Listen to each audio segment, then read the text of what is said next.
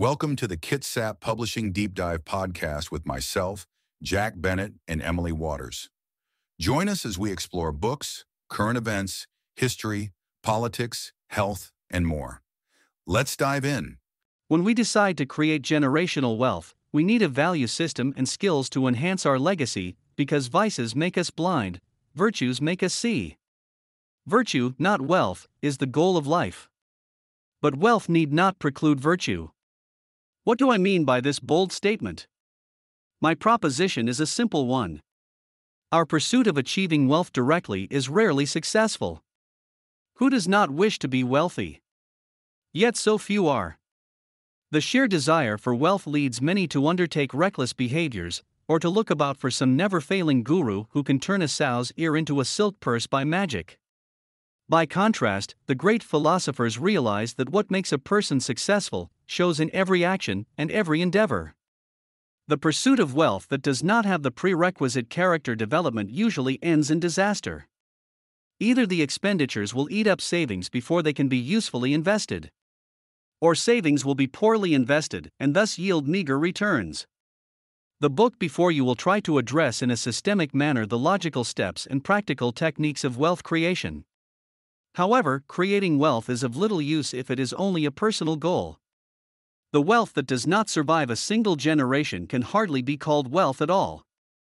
Wealth is, properly speaking, a means to ensure personal freedom. Wealth is a preventive measure to becoming co-opted by systems that will force us over time to sell ourselves, our talents, and our time for less than we deserve.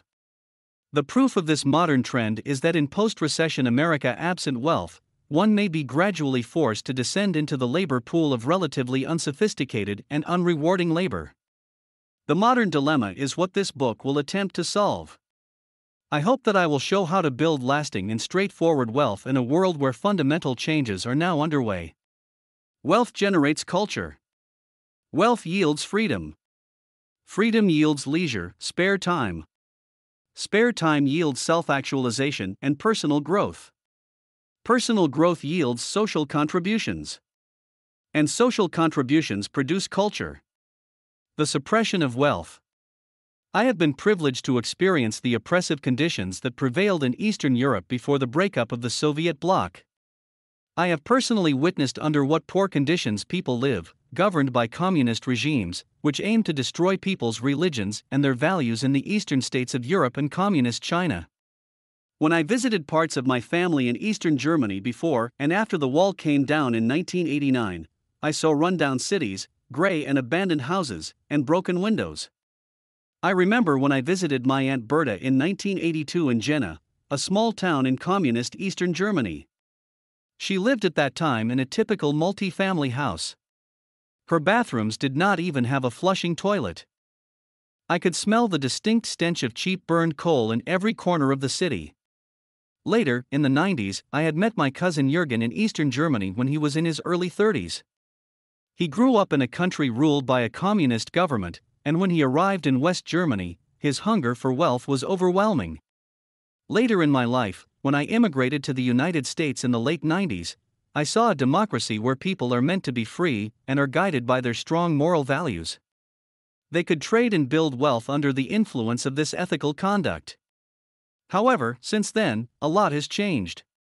I have witnessed that commercial advertisements and political power have undermined virtues. Today, it seems that we overly promote negative traits. Have you watched scenes on TV commercials where people envy their neighbors for having the latest products like a new car? Have you seen the ads that promote greed, lust, or other excessive behaviors? Vices seem to have become more acceptable in our lives today, even though we know that many of these negative character traits are not good for us. How can we keep our vices under control? Religions are one way to learn and teach basic morals. However, commonly accepted morals today have little to do with religion.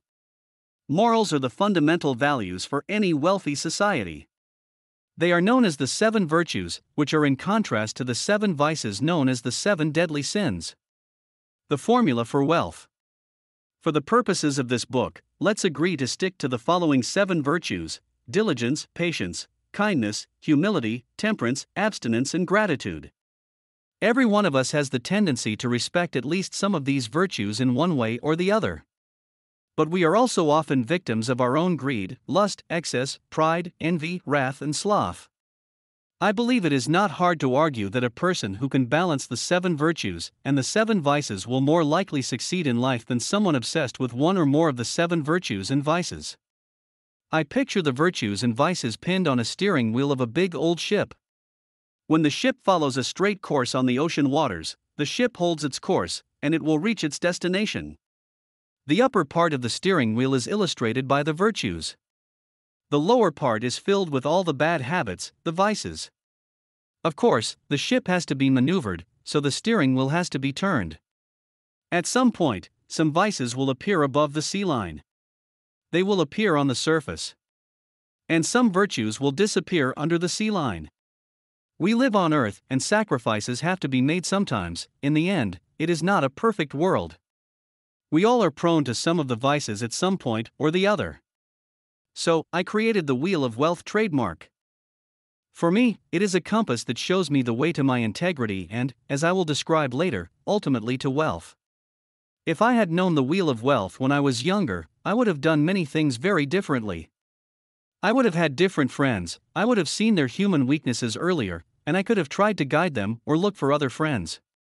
I realize that many of my family members and friends have been and still are obsessed with all kinds of vices, but also virtues. I lost a close person years ago to the excessive overuse of alcohol and many other drugs. I lost another to his destructive political thoughts and activities related to obsessive national pride. I have lost 2 others to their obsessive dedication to music. I have lost a very close friend to his addiction to extreme sports, and I have lost a very good early friend to excessive greed for financial success. My friends and family. Luckily, the majority of my friends and family are excellent moral stewards. But I have lost my obsessed friends because their obsessions made them blind. I lost some of them because they have been behind bars for quite some time due to their bad habits. I have lost some friends because they lost their license to drive a car, or their right to travel internationally, so they could not visit me. All of these friends are very poor today. Sure, some of them get by somehow. But many of them live from welfare and others. They have minimal access to financial resources, and their obsessions increasingly limit their world. I hardly talk to any of them anymore. In many cases, I got pulled into their negativity and obsessions very quickly, so I have started to avoid them altogether. I realize that our human weaknesses and strengths are the ones that guide us through our lives. They are like the directions on a compass. All of us are prone to all sorts of behaviors. And I realize that some of us tend to focus on habits that make us weaker while others focus on activities that make us stronger. Furthermore, obsessions magnify certain human behaviors. Like a compass needle points to the north, people's passions point them in a specific direction. Every one of us has a personal north. It is the direction in which our destiny seems to push us towards. What's more, I believe, if the path is towards the human weaknesses, that person will become weaker and more impoverished. If the course is towards human strengths, he or she will become wealthier. It appears to me like a secret formula for wealth. I have seen people who are kind, diligent, patient, humble, temperate, give rather than take and exercise abstinence become generally wealthier than people who live in lust, greed, excess, pride, envy, wrath, and sloth. I have seen, with my own eyes, repeatedly how wealthy people have financial, human, and social capital, whereas poor people are economic and social liabilities. Of course, some wealthy people might be standoffish and even immoral. For example, some individuals today might believe that it was very shameless that John D. Rockefeller became so ultra-rich by selling these unbelievable amounts of crude oil to us, which are said to cause environmental issues today. And we indeed can find exceptions for completely immoral people who became rich and famous. I have also seen people who were angel-like individuals, but never accumulated any wealth. However, I believe that people who can control their virtues and vices will become wealthier than individuals who can't. Are our generations getting wealthier? Today, our contemporary society seems to make us more and more greedy. TV and social media ads show us how to increase our desire for one or another product. Companies want us to consume more than is good for us, to make us overly prideful for what we can buy or own, and to make us covet our neighbor's possessions. These character traits combined tend to loosen the control of our temper and make us downright lazier. I will go so far as to say that watching too many ads will make us inevitably more miserable.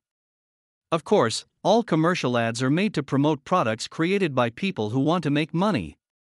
Commercials are generally not designed to make the people who watch the commercials richer. There is nothing wrong with that. Except, if you wish to become wealthy, just ceasing to watch ads will not help.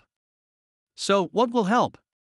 When the code of interpersonal behavior, which is considered right or acceptable in a particular society, is suppressed or even destroyed, that society will, sooner or later, end up in poverty. There are many recent examples of countries that drowned in corruption while their citizens became dirt poor. Recently, I watched a show entitled Is Greed Good on Fox News for Business. I was shocked by the arguments of the participants.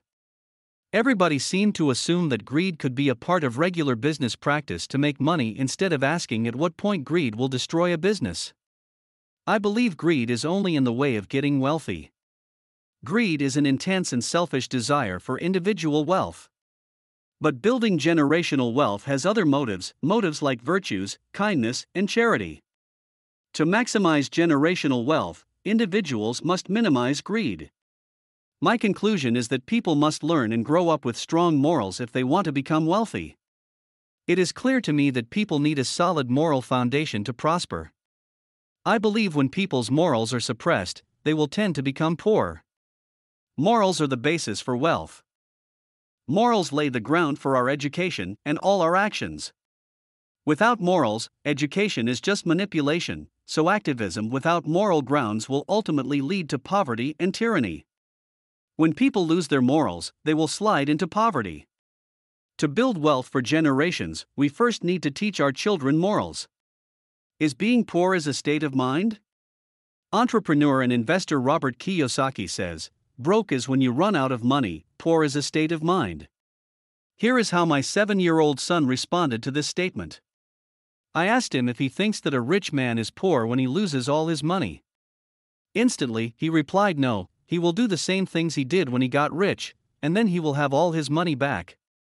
His answer to me was remarkable because he replied so quickly, and because his response triggered an exciting thought in me that has kept me busy. My son instinctively implied that being rich is not about having money. He said being rich means knowing how to make money. Later that day, I asked myself if a poor man would be considered rich when he suddenly owns millions of dollars. The answer must also be no, because he will do the same things he did when he got poor, and then he will have no money again. Wealth is a matter of habits. So, my conclusion is that becoming wealthy must be a matter of education and habits. Many generations have worked hard to become wealthy, but only a few were able to do so. During my research on this subject, I discovered a master plan behind why so many people do not become wealthy. Our society teaches too few of us to become wealthy. In this book, we will see why this has been so for so many generations. Today, each generation tries to create its very own form of wealth. Almost everybody in each generation, except a tiny number of elite individuals, has failed miserably in all generations. Do you know any family which can live exclusively from the returns of their financial assets? Generations of wealth.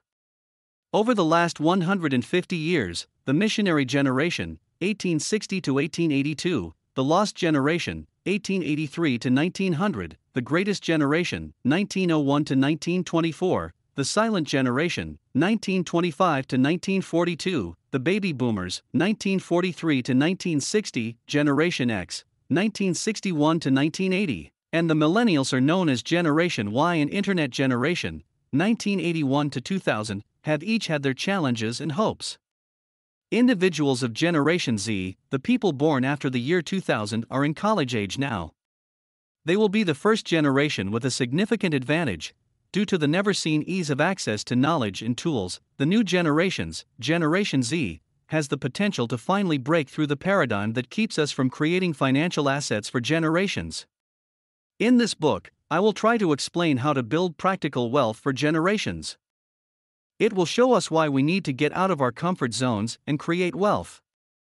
We will be encouraged to rethink our entire past and future career and reevaluate our financial habits. The book will show us through practical examples of why it is essential to create financial products in our lives instead of only buying financial products. This book will tell us how exactly we can do that. I have gone through nearly all of the scenarios described in this book. I envision it as a complete guide to converting our lives from average, credit-burdened individuals to team-building, sophisticated, influential investors who can create wealth for generations. Family values. With all the knowledge and habits, but no concept for family values, we cannot build generational wealth. Mormon families, for example, strive to continue to exist as families after earthly death, and they live with the expectation that they will live again with their ancestors and their eventual descendants. This is why family values are the cornerstone of Mormon families. Roles, responsibilities, and behavioral expectations are taught in every detail. Thank you for listening to the Kitsap Publishing Deep Dive podcast. Emily Waters and I will see you in the next episode. Stay tuned.